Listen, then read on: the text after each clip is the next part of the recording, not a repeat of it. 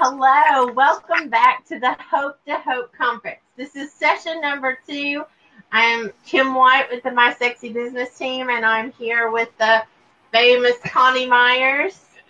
Miss Coni, I am so honored that you are with me today too. I love doing this with you. So. I know, we have such a good time. We just stay in trouble. Yeah, that's true. That's true. And I'm super excited about who we have on in this session. This is the third amigo in this party, and that's Miss Cheryl Ginnings.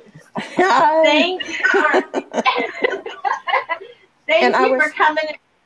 I was just telling Kim that I thought I was a princess too, and now I found out I'm not. So we'll see how this goes, being an amigo. That's not true. We're the 3 princess amigos. Okay. Oh, we have a lot of fun. Well, Miss Cheryl she's got all kinds of things going on in her world, and I just want to preface it by saying she is one of the strongest women I know on the planet because she has been through so much in her lifetime. But one of the things that she does right now is she's a radio host. She is a best-selling author. She is a speaker. She's just a powerhouse. I just keep going back to that word with all of the speakers, but she is a powerful advocate for caregivers, for people who are, struggling with people understanding, because, caregivers a lot of times are isolated. And she has been the voice of hope for those people that are so isolated and struggling with special needs or elder care, or you can go on and on and on. This woman is somebody to be friends with. That's what it is. Thank you. Well, and it's something that is so desperately needed, because more and more there's more caregivers out there that are needing to take care of, whether it's their parents or their children or friends or whatever. And I think it's almost like a forgotten group of people that they don't have a way of having a voice because they're so busy taking care of someone else. So Cheryl, I really admire everything you do and all the things, all the radio stuff you do to try to support others. It's really amazing. Where'd she go? Oh, I think we lost her for a second. She'll be right back. I know her. She will definitely find her way back on. But, Cheryl she's got a huge following on her radio broadcast. The information she gives on that is so incredibly valuable for anybody that's in a caregiver situation. And it's very broad-based. It's not like it's in one specific type of caregiving. It's anybody that really is involved in any kind of caregiving at all. And she comes from it comes with personal experience. So everything that Cheryl talks about, she knows firsthand what she's talking about. And, just so you understand how amazing she is, she's doing this broadcast from a place because she is actually with her son, who is a special needs, and he has had several surgeries. He did not have a very good prognosis. They struggled through a lot of things, and she still is faithful to be good to everybody around her. She was telling us before we started about some of the people that she was talking to at the hospital, and I can't tell you enough about how much she impacts people. Cheryl, no, you've got to get back in the lobby. She's asking if she's on. You are on watching, but we need you on talking. I just want to point out, this is a princess problem. We are princesses, and this is one of the problems that we have is technology. We just struggle our way through it, but you know what? We're still going to show up. That's right. We're still going to work our way through it. She will get back on. I know that she will figure it out. Cheryl, if you can hear me, just go back into the link again and come back in, and we'll get you put back on. But while she's off, I'm going to talk about her. Yeah, let's do that. Let's just talk about it. She is, she's been asked to speak all over the world, and she has dealt with people who have had loss or are grieving. She's had opportunity to speak to, I don't even know how many tens of thousands of people she speaks to just on a monthly basis. She's got just an incredible following of people who rely on her. Oh, absolutely. I was just going to say, I mean, a lot of the people that listen to her radio show come back they come back week after week after week and listen to what she has to say, and the guests that she has on. That really, it really impacts a lot of people's lives. And I love some of the questions sometimes she gets asked on the radio show, because they're questions that, like, a lot of people have and don't have anyone to ask of. So it's really, the service that she's providing is really critical. I have a friend, Mary, who is a RN, and she's semi-retired, and she goes out, she does home nursing. And the thing that she's found is that, especially with the elderly, there are so many people out there that don't have caregivers. And the ones that do have caregivers, they're under a lot of stress. Yes. and don't know what to do or where to go. Yes. They don't realize that there is support out there for people. And it really does, so what she's doing is really invaluable for whatever your situation is. Well, and she's so well connected because she has people come on and they speak on a certain topic each week on her radio program, and she's addressed, autism, which is such a growing thing right now. She's addressed Alzheimer's. She has addressed so many different things. Full spectrum. And she has all these experts come on, and honestly, she gets tickled at me, but she's a princess, but she's also an expert at being a caregiver. She's also an expert at being, we're talking about you. Uh-oh. I'm really back. challenged with this because it was my internet that just dropped me. So go ahead. I was explaining to them that you are not in a usual situation. You're not in your office. You are at, a place because you're with your son, and Blake is struggling, and you and Monty are staying with him. So, we explain that because I want people to know that we might drop you 5 times, but I know you'll get back on with it. This is actually, I think, day 36. It may be 35, but it's one of those. We've been away from home, having to manage to just stay in, 3 different hospitals now, going through several surgeries, and I'm very grateful that he's on the road to recovery now because, it's involved a lot. But, Kim, I just want to mention here that one thing we were talking about earlier is how grateful I am that God has placed us in the place that we needed to be. And we started out in Sherman because we have caregivers that live here that help us take care of Blake. And they're like our own kids to us. And that we're all family, and that's a unique situation to have. But when he started out, his surgery did not go well. Found out that his stomach was attached to his heart, and the doctor said, I can't do that because one little prick in the wrong place, he'd be gone in 30 seconds. And so we've had a lot to go through with thinking he wasn't going to make it several times. But when they decided he had to have a 3rd surgery, the doctor in this town that could have done it said no. And that no opened the door for him to be sent down to Baylor Medical down at the heart of Dallas. And we actually had doctors who do heart and lung transplants doing the surgery on Blake.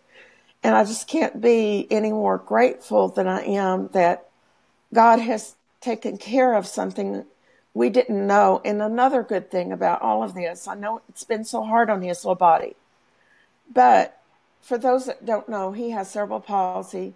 He's 47. He's 5'8", and he got down to 90 pounds. And he lost every bit of his body fat, but nobody knew why until the surgery. And his stomach had just twisted at the bottom of the esophagus to attach to the to the heart. So they were going, I don't know how he lived this far. So anyway, now that he's been remade inside and his stomach has now become a stomach again, they are opening up a way that as soon as he's had time to heal inside, he will be able to eat again. And the feeding tube we thought was going to be permanent does not have to be permanent if he can get enough nutrition by feeding himself again. So, that's another thing. We never thought that this would happen. We knew when we started that things could go bad for him because they did before. And it's one of those things that you say, I'm never going to do this again. And yet you get to a point where you have no choice, that choice has to be, I have to allow it anyway. And you just trust in God to help you through it because there's nothing you can do and everything is totally out of your control. So anyway, I'm grateful. I'm glad to be here with you and Connie, and I wish I was sitting there on the same couch with you, but since we're not, we're attached. So too. Cheryl is like our princess amigo. We are three peas in a pod. I am grateful for not only like our professional relationship, but I'm so grateful that you are our friend. Yes, because you are an amazing woman. You're an amazing inspiration. You are just a blessing to everyone around you and have been forever. Oh my goodness. You haven't known me that long. Well, it's been almost forever. Well, thank you. That's sweet. And I don't know what was said before I got on, so just ask me some questions and let me not repeat what you've already said. Well, we were just talking about all of the good you've done for other caregivers and stuff. And my question was going to be, what are some tips that you can give to someone that's finding themselves for the first time being in a position of having to become a caregiver, whether it really doesn't matter what the situation is, but what are some tips when you first start out realizing that this is going to be a long-term caregiving situation? Well, let me give you several tips here because I learned a lot of things the hard way. There were no people out there saying, take care of yourself, or here's where you go for any help at all. There was just nothing available when I was a young mom having a son that had problems that we didn't get diagnosed till he was 14 months old. And I was almost over the edge of not being able to deal with crying. But what I would say is, first of all, you are not alone. 43.5 million people were home alone last year caring for someone without pay. Now, we need to change that. We need to be able to help families going through this because it takes a toll on your body, on your spirit, on your emotions, how you feel about everything, but it also takes a huge toll on your finances. And I interviewed one man that helps with the cerebral palsy organization. And here's just a little bird's eye view. He said that it takes about $5 million, anywhere from $3 to $5 million, to raise a child from birth to death that has cerebral palsy. And I thought, oh, no wonder we were always broke because we never had any money. But every penny we made was not enough to take care of his care. From the very beginning, it cost more than we made. So the first thing I would say is, since you know you're not alone, you've got to find someone who's going through what you've got or has gone through what you're going through now.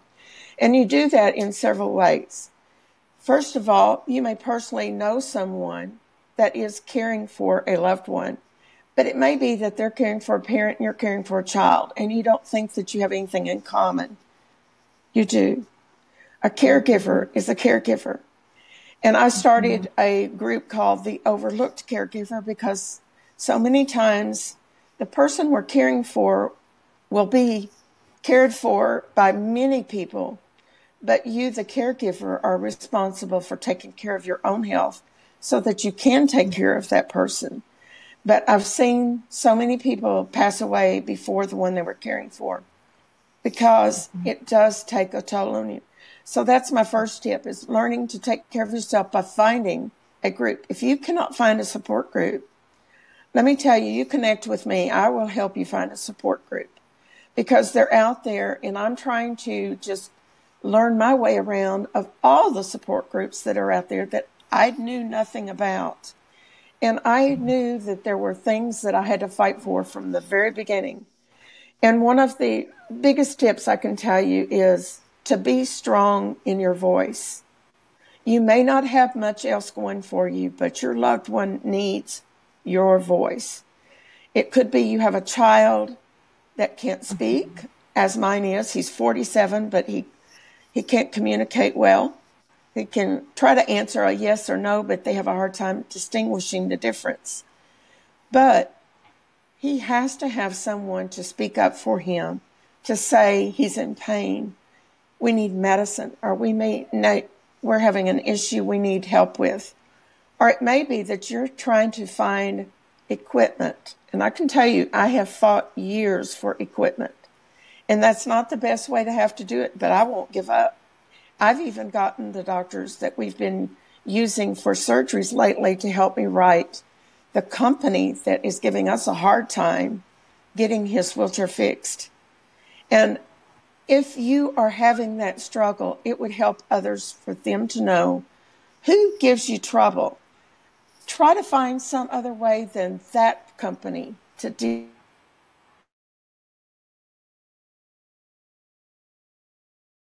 Group that would be like a cerebral palsy institute, an autism group, whatever your problem is. And when you get to elder care, there are many different things, but there's a lot for Alzheimer's and dementia problems. But also, they need your voice if you are in a situation like we've been lately where he's been in a hospital setting, to make sure that the caregivers who are paid caregivers do their best job for your loved one. Because sometimes they're wonderful, and you absolutely love those people that treat them with goodness and kindness and with respect and courteousness. But you will get one once in a while who come in that's rough, tough, doesn't understand who they're dealing with, that they can't communicate very well. They treat them as if they're a piece of luggage laying on a bed, flip them over, turn on lights, yank their body parts around, or whatever. And you need to be there to say, I'm not going to tolerate that. And if they are even, like we went through recently, a hospitalist who just started talking about death in front of our son, who understood what was being said, and she was saying things like, you've got to sign this DNR because he may die, or his heart may stop. And we were just panic mode, thinking, we haven't talked about that, but we don't want you talking about that in front of him. And he gets wide-eyed listening to everything that's said.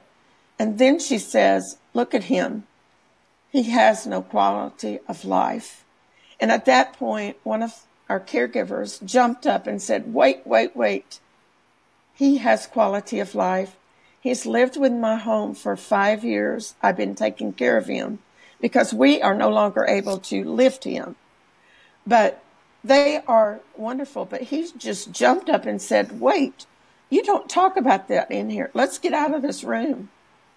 Yeah. And we watched as our son's eyes followed us all out of the room, knowing he understood what was happening. And he saw us falling apart in the hallway, crying, because it's heartbreaking when people are not courteous and they're not considerate of the patient. So learn to speak up. We did. We reported what happened. That person was never able to come back into the room where we were the rest of the time that he was in ICU. You have to do that because it's not fair to your loved one to let things be said or done that is harmful to them, and they are powerless to stop. But on a positive note, you have the opportunity to draw in the people who are knowledgeable about what you need.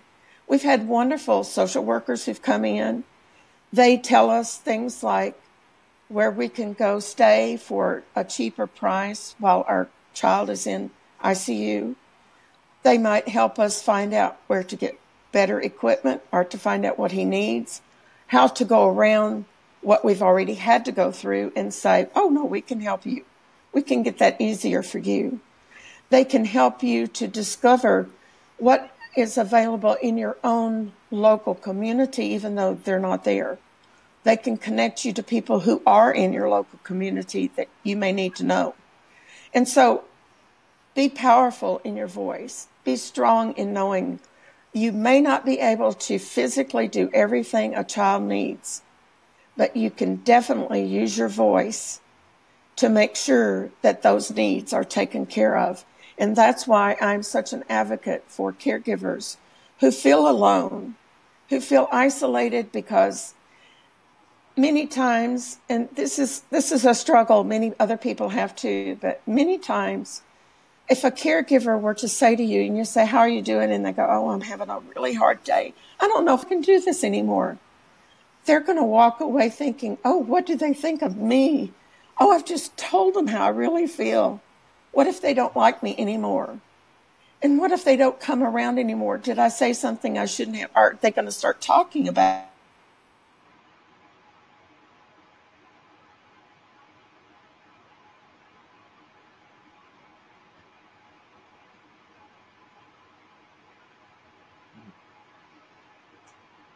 It looks like Cheryl is frozen. If you can still hear her, keep listening.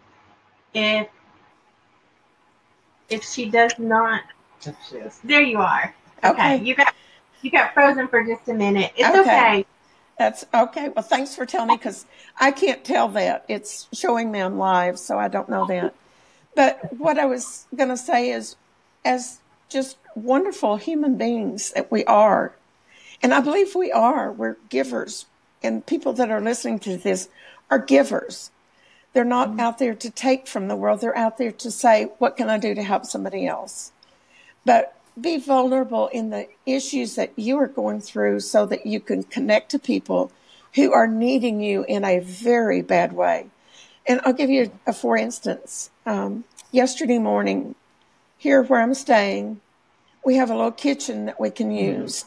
And I went to get some coffee to leave and go relieve my husband, who had been up all night with our son. And when I did, am I frozen again? Am I frozen again?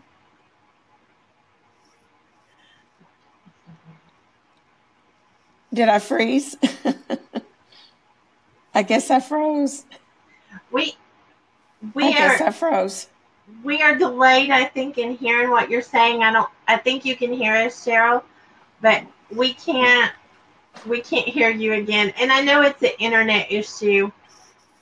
And I've actually got my hotspot on my phone, so I thought it would keep a good connection. Keep hanging in there, guys, if you're listening, because it's definitely worth hanging on and hearing what she has to say.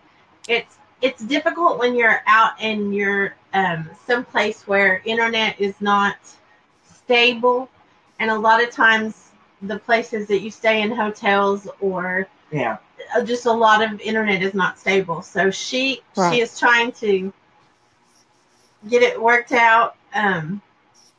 We can see her, but it's frozen. Oh.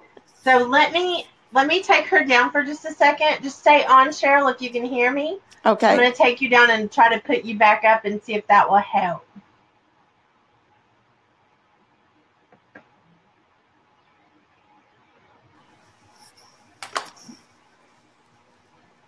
Hello? Can you hear us, Cheryl? I can. Can you hear me this time? Okay, I think we've lost her again. If you can hear me, Cheryl, if you'll log off and log back in, you may be able to get a more stable connection. you know, when you're using technology, it's bittersweet because technology is definitely amazing and it's something that we need. But at the same time, it can be like it can be hard for us to know if we're all connected. Are you back, Miss Cheryl? I'm back. Funny thing is, it tells me the whole time I was live. I do not get any. You may have been. We just oh can't my goodness. tell. Okay. Anyway, I'll try to go back just a minute. I was going to say that one of the things that happens in life is that we tend to wear masks. We don't want people to know us very well because we're afraid if you knew what I really thought, how I really felt, you wouldn't love me anymore. And that's not true. What we need to be is more open to saying, oh, I felt that way too. Or to share, you know, if you're having a difficult day, feel free to call me. You may not have a hard day, but there are days that I just had a really hard struggle being a caregiver. And it's okay if you want to call and just talk. I won't tell what you're saying, and that's important. Keep confidences. You don't go spread everything that somebody tells you. But also just to know that somebody is out there. And let me just tell you, you don't have to meet them in person. I have several people that are writing me all the time, checking on me, making sure that I'm taking care of myself while we've been gone from home so long. And they send me updates all the time, almost every day. How are you? How's Blake? What's going on? Tell me what's happening. And I've never met them personally, but they are caregivers. And they understand the journey that I'm on. And they feel for me with the heartache and the times that things have not looked good. And then they're happy and rejoice with me when things are looking brighter. And so if you don't have that support, you're missing a huge leg of a chair, because that's what helps support your chair that you're sitting on, is all of that support group. So even if it's online, and I'm telling you, I've got some ways for you to connect. If you go to CherylGinnings.com, www.CherylGinnings.com, you can actually download a PDF for free that will give you an insight to the problems, top 10 problems that families face when they're caregiving. And I wrote it in connection with special needs children. But guess what? Those are some of the same problems I faced taking care of my mother. And my mom just passed away in about a month and a half ago. And so I've dealt with it on all ends. Parents, grandparents, and a child. We've been married 51 years, and we've had Blake 47 of those years. And I can tell you that it's stressful on families, but what can happen is that it can make you closer to the person that you're sharing that burden with, because if you can learn to talk about it, and this is something really important here, if you are a parent, please, please, please reach out for some help, because communication breaks down so fast when you have a child with disabilities, and 90% of families will end in divorce. I don't think it's necessary. A lot of it is that when we are going through grief, we grieve in different ways. And if I'm a woman and my husband gets up and he goes to work, I may sit there going, well, he doesn't feel bad like I do, or he wouldn't go to work. And he's thinking, I got to go to work to support the family. And he's got to just go on with life. But you see how we can relate to each other in a different way and feel like they don't understand me. And it's just the differences. So if you can talk about it and understand, you're both grieving. It's such an important thing. Connie, what were you going to say? What I was going to say is, one of the people I interviewed for Crystalline Moments, they had lost both of their children, and they managed to stay married. It was 10 years apart, and they managed to stay together because they recognized, and the very situation that you were talking about was exactly what happened. In the beginning, she didn't understand why her husband had to go to work. And at the same time, her husband had to go to work just to try to cope. And when they went to counseling, they found out that everybody grieves differently. And that it's very important that you allow that person to grieve the way that they need to grieve. And grief happens whether somebody's passed or not. You grieve the fact that your child isn't well. You grieve the fact that you're in this situation. There's all kinds of grief that goes on. Yes. Another piece of advice that you never know where those friends are going to come from. So I really like being able to reach out to people, and you may not have ever met them. When I realized that Tom was sick and we realized how bad he was, I sent out an email, and people that I barely knew reached out to me. And one woman in particular was instrumental in me being able to cope with the fact that Tom was dying. And she gave me some incredible advice. One of the things she said, and I think anybody that's going through this, if you can each day find one thing to laugh about, right, one thing to smile about, and sometimes when Tom was sick, it was at his expense because it was, but and we both laughed about it. But I think that was probably one of the best pieces of advice, and I'm sure that's very true if you're a caregiver, trying to find something to put a little joy in your life. Absolutely. And there are funny things that happen, and you do need to laugh. You need to laugh at yourself. Laugh when things don't go quite right and you've made a big boo-boo, and just admit it and go on. Just try to make things easier by staying a little bit lighter and not make everything a heavy conversation, because there's a lot of heaviness associated with caregiving and your concerns for that person and whether they're getting well, or if you've got the right doctor, or if the doctor understands you, if they're taking the right medicine, if they're getting the right therapy. There's so many things that are involved in it that can be heavy.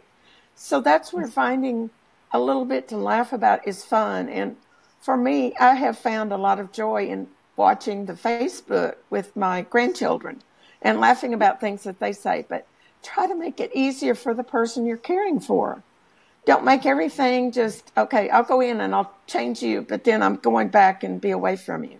Make it where you can sit down and talk or read to them, sing to them. I know when Blake was so sick and he could not even open his eyes, I stood over his bed so much of the time, just gently stroking his forehead and singing songs to him. Not that my voice was important, but it was his mother's voice. And he knew that I was there. And, I just think that I could watch him, how he would relax and go to sleep. And there have been times, one of the most unusual things, now our son hardly communicates very much, right? One of the days was one of the hardest days that I'd had, and I'd gone out crying and come back in, and he could tell that I had been crying. When he looked over out of his bed, for the first time in his life, he asked me a question. I never remember him asking me a question before. But he said, "Mom, you okay?" And I looked at him and I said, "Did you just ask me if I'm okay?" And I was just floored. But I was seeing that he understood that this was hard for me too. And I didn't want him to be sorrowful about that. There's a lot of worry and concern that went on with his just teetering between life and death at times, that we didn't know what was going to happen. And there were days that we would walk in that room to change places, and I go, "He looks terrible, and he looks like he's dying." And, it just hit you. And Monty would say, don't cry in front of him. I couldn't help it. I'd have to turn my face, but my eyes would show it when I got back into the room. And so some of those things can be easier if you have another person that can just bring you some tips, some advice, something that's funny. I have to tell this. This is back when I had surgery when I was young one time, and it was a pretty major surgery. And my sister sat by my bed, and she said, "Cheryl, you've always been there for everybody else, but when they ask you if you need anything, you always say, 'Oh, no, I'm fine.' And I'm going to tell you right now, don't do that this time. When somebody asks you, you tell them something that they can do for you. because you deprive people of a blessing by not letting them help you. That is so important. And I never thought about it that way. I guess in my selfish mind, or prideful mind, I was thinking, oh, I can't ask for help. I don't want to be helpless. And I'm still that way a lot. It's hard for me. But it is important to let people help. And one of the funniest things that happened during that, I was down for a month or more. Two of my friends came to the door. They rang the doorbell. And when they came in, they had a toilet brush over their shoulders. And I laughed and I said, what are you doing here? They said, well, we know you don't feel like cleaning your toilets, and we know your kids are too young and Mommy won't care. So we came to clean your toilets. They cleaned our toilets and laughed. I would never have asked anybody to do that. But I've laughed all these years. That has got to be one of the most fun times. Just letting somebody share with me when I needed that. And then I had an older lady at church that said, Cheryl, now this is going to take you a little while to get well. So I want you to take care of yourself. So to help you, I'm going to come every Friday and I'm going to change your sheets. That's all she came to do. But the whole time she was helping me change sheets, she was talking to me. And she was giving me some wisdom as an older woman to me about how to better take care of myself, knowing that I had a special needs child. I had young kids. I'd had surgery. And it was going to be hard to just really take care of myself with all the responsibilities. So sometimes your blessings come dressed in a different way than you think they're going to come. You may expect a big package in the mail, and it may be a person who walks in that just saves your day, helps you laugh, helps you get a hold of how things should be going that maybe they aren't going quite that way, and they can help you see the goodness in it. Help you see the blessing. Don't you think also some of the things that happen, the smaller they are, like a toilet brush, or changing your sheets. Sometimes it's the little tiny things that have the most meaning. Yes. Those little texts can mean the world from someone understands what you're going through. You don't have to tell them everything you're going through. They're just a caregiver too. And they know what it's like. And that's where being vulnerable to how difficult things get when they are hard. Maybe you have to make a choice. Does your family member need to move into assisted care and they've rebelled against it, but you can't do anything else? And someone can help you make that decision and say, you really don't have a choice here. So you can't just wear that as a burden. Don't put that overcoat on and wear it around. It's funny how some people can bring you blessings and some can bring you guilt. And I had somebody in my life that I look back and I think she was the travel agent for guilt trips in my life. And because there was nothing I ever did that I felt like was good enough. Don't let those people take you on trips you don't want to go on. And I know that's kind of a funny way to put it, but I really had to begin to laugh about it as her being a travel agent for guilt trips because it was an everyday occurrence. And so, sometimes you've got those things that are hard for you. You've got to find someone that can help you lift that burden, someone to bring you joy, take you for a walk. Somebody say, come on, let's go get a Coke. Or let's go get ice cream, something that is going to lighten your day and let you just feel a little break from what's going on. Let me just mention here, if I can, I have a book that's on Amazon. It's called It Takes Courage to Be a Caregiver. And it truly does take courage. It takes courage to be a caregiver. It's on Amazon. It's on Kindle. And I put that book together after a lot of interviews from people who were caring for family members with little children all the way to caring for their parents. And I tried to, in the last part of it, put some tips in there, some lists to help people think through what should I ask my parent before they forget where things are. And I think sometimes when we're in the midst of those things, we can't think clearly. And later, it's too late. They don't want to tell you. If they're in Alzheimer's, they may begin to see you as suspect. Oh, you're taking all my stuff. you're stealing from me or something, because that goes along with it. And they won't trust you anymore to tell you some of those things. So when they're first starting out, just in a casual way, ask them questions about their childhood. Ask them questions about family, growing up, things you really will want to know one day. And then insert that, things about where the important papers are stored, who has access to it. Does somebody need to sign a paper to help them take care of those papers when the time comes? And those are hard things to think about, and it's too late sometimes by the time we realize we need to know it. So that book would be helpful for somebody to get, maybe for Christmas, for a caregiver. And then I've also had 2 books that I'm in that have come out while I've been gone from home on this journey. And you can't get them on Amazon yet, but you can get them from me. And one of them is called In Her Steps, Perfection to Acceptance. And in that one, I talked about how we try to be perfect all the time, but we can't. And it gives us frustration, or we feel like we never measure up. But we have to learn to accept ourselves and accept our imperfections, and learn to just say, okay, these are my strengths. I'm going to work on my strengths instead of my weaknesses.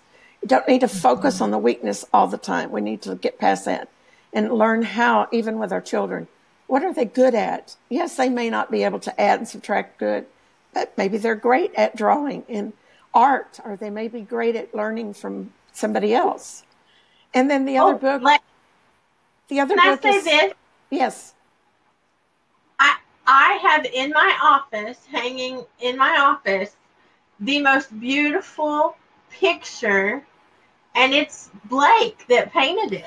Oh, how neat. Thank you. Yes, because remember? Yes, I forgot about that, Kim.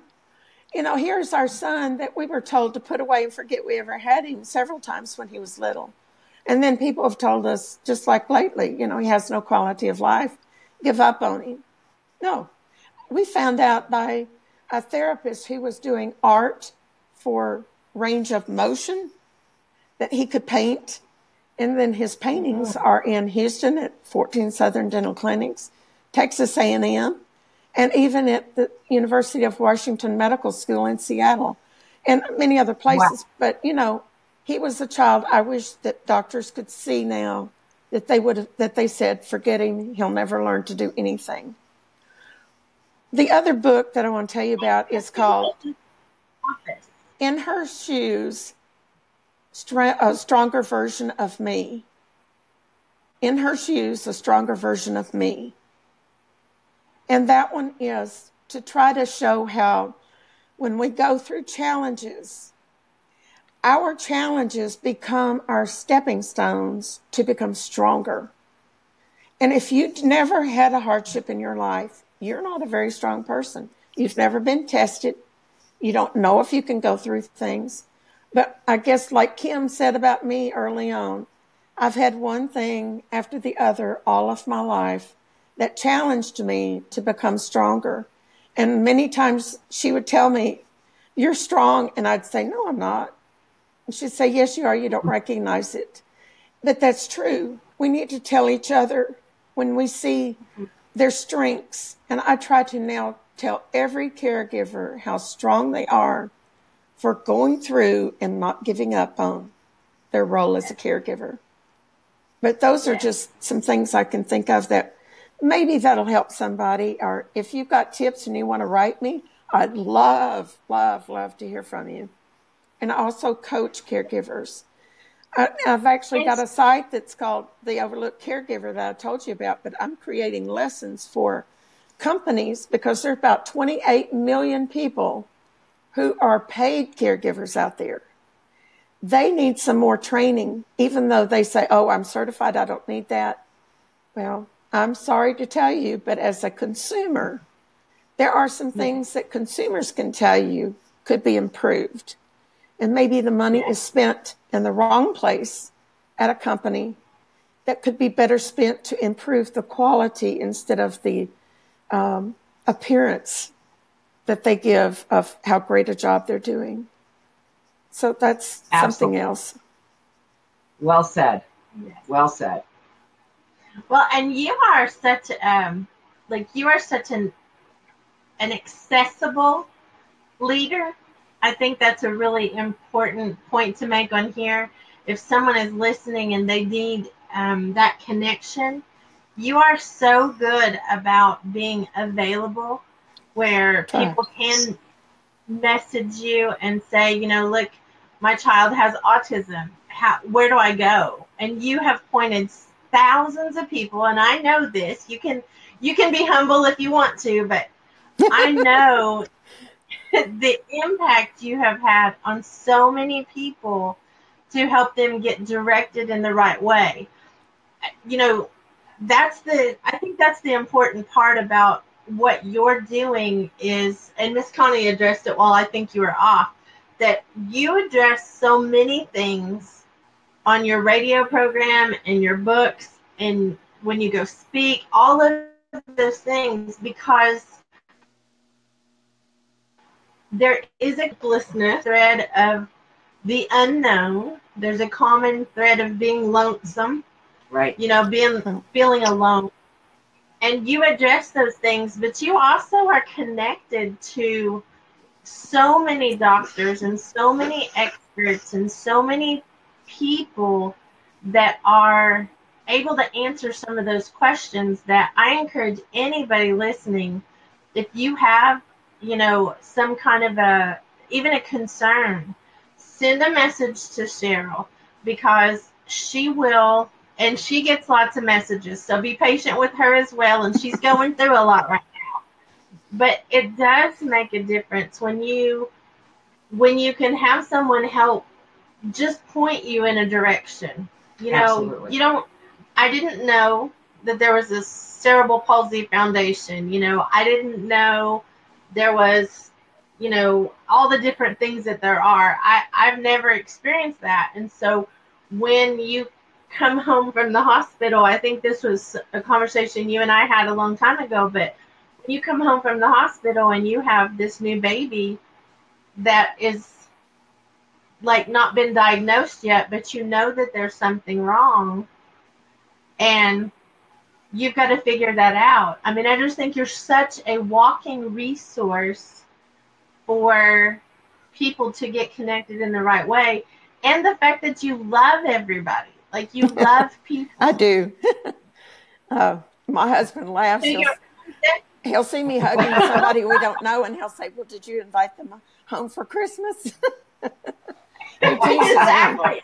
Yeah, he teases me a lot. But, you know, just like other people in the waiting rooms that we've met, we've had an impact on each other's lives because we watched other people suffering. And I just get up and go over and hug them and say, I'm so sorry.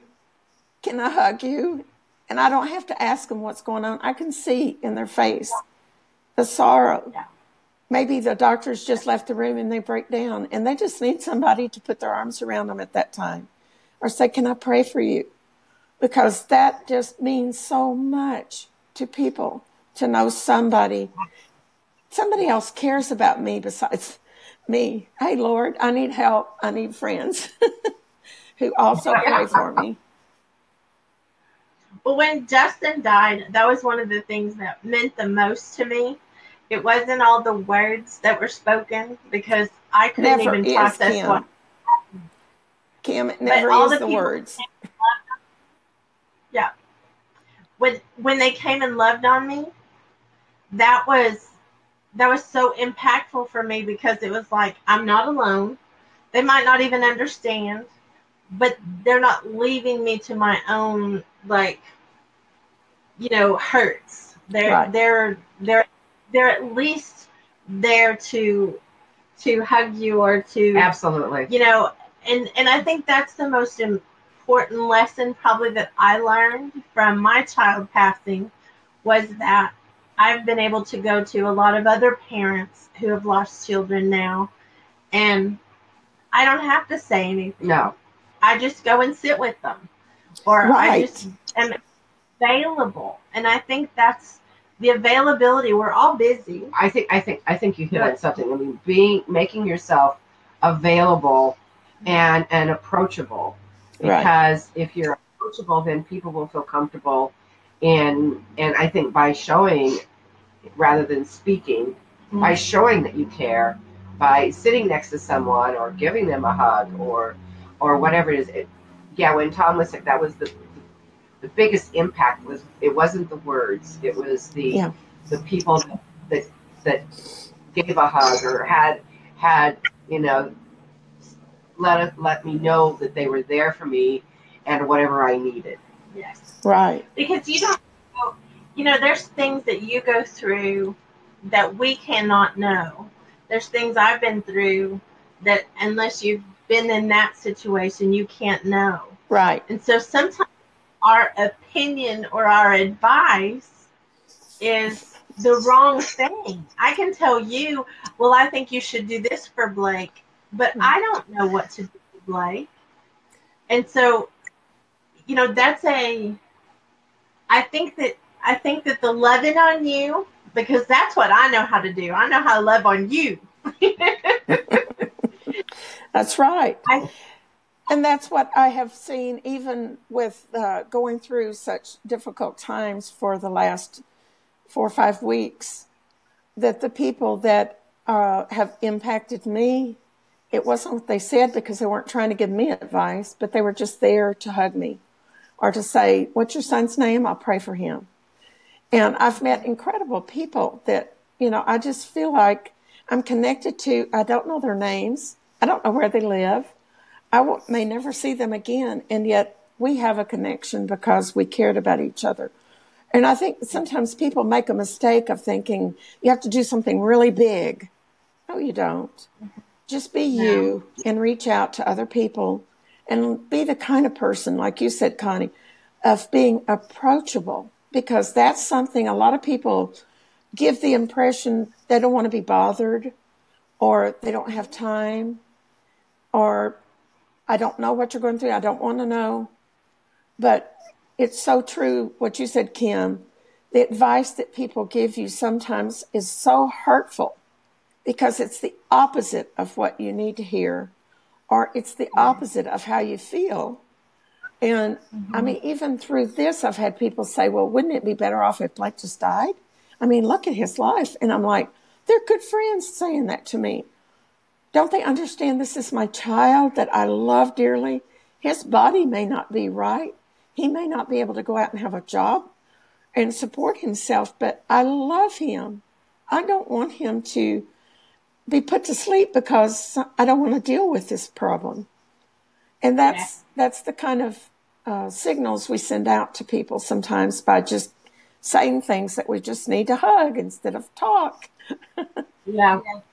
Keep the lips tight and give a hug. Yeah. Right. Well, Tim, if somebody wants to reach me, they can reach me by even Googling my name. It's going to be on this program, how to spell it, Cheryl Ginnings. But they can just Google me and find me everywhere. And I have so many different social media ways they can connect to me or send me an email. I'd love it. I put your email address in there because your name is spelled a little different, so I wanted to make sure they got it. Good. So I stopped. That's why I was looking down. I wasn't not paying attention. I was trying to take care of you. That's okay. I didn't see it. I can't see that on here.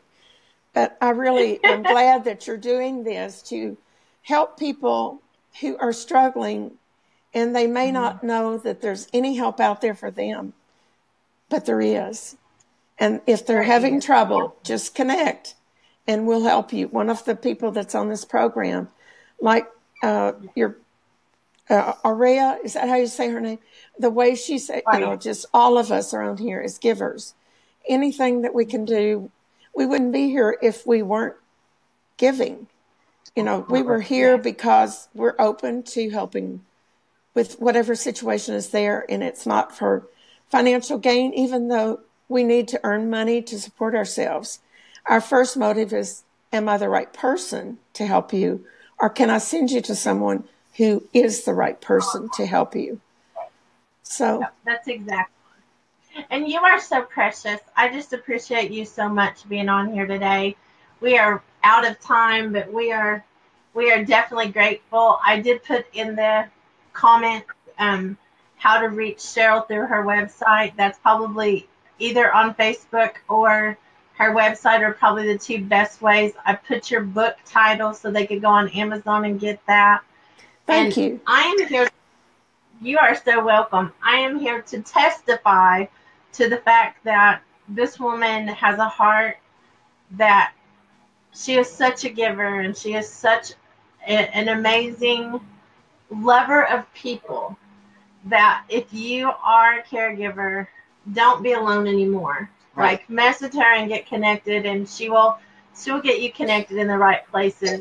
Cheryl, thank you for being on, and thank you for being a friend. Thank you. And thank you for being in your life as well. It's been a couple years now, so it's really good to be able to with your journey. Well, I just appreciate the work that you're both doing, and I thank you very much for asking me to be part of this, and look forward to doing more with y'all. And yes, you're so true.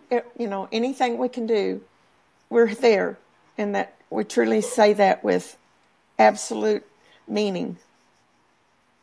Well, squeeze Mr. Monty and Blake for me, and I love you, and love we you will too. see you. Okay, thank you. Bye-bye. Bye-bye. This is the Hope to Hope Conference. That was a powerful session with Cheryl Ginnings. Very. We will be back at noon Central Time with the amazing Christy Garcia. So you don't want to miss out on that. She will sparkle you up. She is also an amazing speaker, but I just can't say enough about Cheryl.